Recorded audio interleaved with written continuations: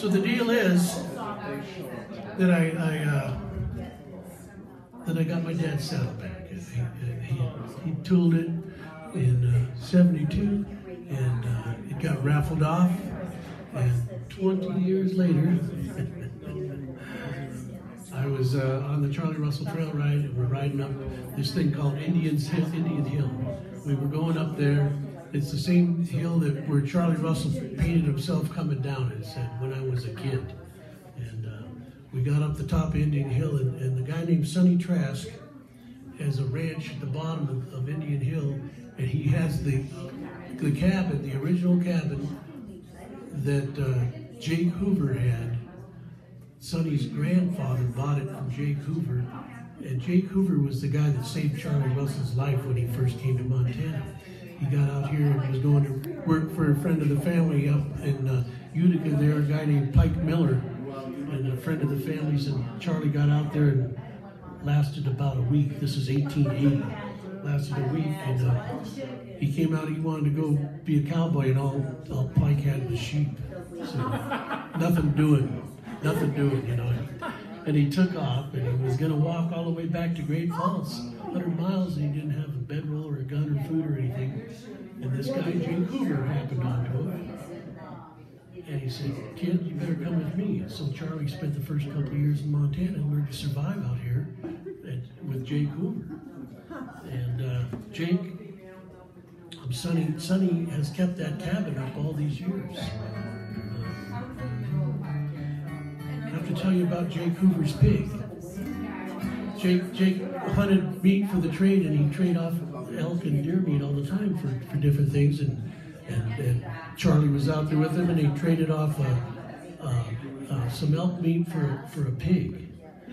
And he traded off for some grain, and he kept his pig out there, and he's feeding this pig.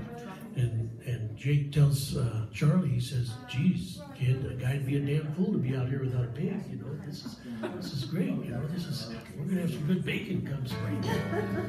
And he's got this pig going, and sometimes they take off on these 3-day hunts or whatever, and they give the pig extra rations, you know, and put it out there and leave the pig on his own.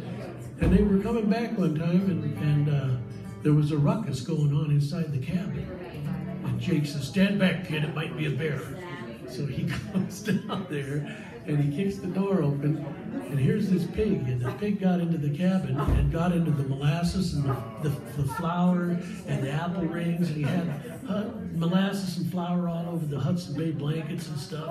And Jake was mad, and he gave him a big swift kick, and he said, "Get out of here, you little rooter! Tomorrow you're bacon," you know. And he's like sharpening knives, and he's just steamed, you know. And the next day they get up and they go out to the pig, and Jake says to Charlie, he says, "Well, geez, kid, we can't kill him now. We still got half a bag of grain. We got to feed that out, you know."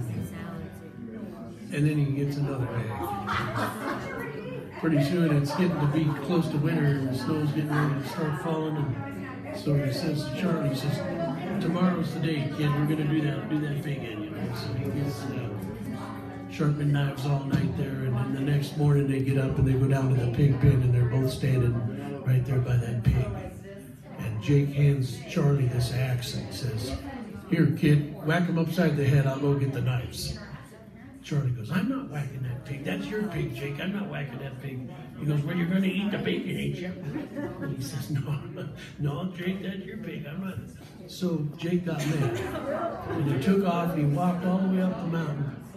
Charlie's leaning over that pig pen, looking at that pig, and all of a sudden, bam! And that pig flips over on its back. Charlie turns around. Here comes Jake walking off the mountain. And he walks up to the pig pen there, and he goes, "You don't suppose he knows who done it, do you, kid?"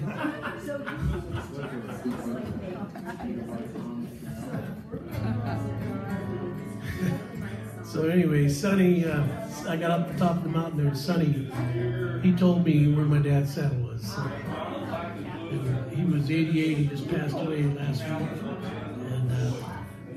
And last year at the Charlie Russell auction, they gave him a big heritage award for keeping Jake Hoover's cabin up there. And he's got a sign up there on the road that says, "Trash Ranch, strangers welcome." You don't see that sign in New York, do you? Strangers welcome. Well, as a young boy, I remember I'd sit up on the stairs, watching over his shoulder as he worked below me there. He'd tool that cool damn leather, get the shape and mold, held in that handmade saddle so many years ago. I remember that leather saddle my father built by hand. Drippin' throwed it on my pony, rode as fast as the wind. Roy Rogers and Gene Autry, hop along Cassidy too. Must have had handmade saddles, and only the best would do. Great Falls, Montana, 1972. It was a field days convention. They had cowboy polo too, and there was horses and their cowboys. They came from near and far, and they had the banquet dinner at the VFW bar. And when the trophies were all given out to all the winning folks, then the MC took the microphone. He told a couple of jokes. He announced the winning number for the prize up by the band. It was a brand new handmade saddle that was built by my old man. And I remember that leather saddle my father built by hand. If I could throw it on my pony, I'd ride across this land. If I could find that handmade saddle from so many years ago, I'd have a history to show my family I'd treasure forevermore.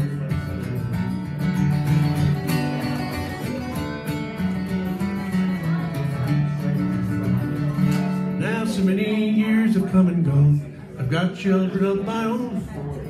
Dad passed on in '83, before my kids were born. They never knew their grandpa, but they got the family brand. And I told them about that saddle that the grandpa made by hand. Well, I've asked around the country, old friends my dad did know, but the years have passed, they left me answerless. Where'd that handmade saddle go? It was a Charlie Russell trail ride coming up over the pass. I rode up to old Sonny, and this question I did ask. Do you remember that leather saddle my father built by hand, with the inscription on the fenders? Have you seen it around this land? If I could find that handmade saddle from so many years ago, I'd have a history to show my family I'd treasure forevermore. He said there's this fella named Otto Jensen over in Lewistown. He had the winning number, so you should go and hunt him down. So next year before the Russell ride, I drove by Otto's place. Well, we talked a spell, he said it's yours now. Hey, there's a smile upon my face. I'm a-riding that leather saddle my father built by hand. I'm a-riding tall and I'm a-riding proud. I'm doing the best I can. He stamped his name right on it. It's the mark of a mighty fine man. Riding that handmade saddle that my father built by hand. Riding that handmade saddle that was built by my old man.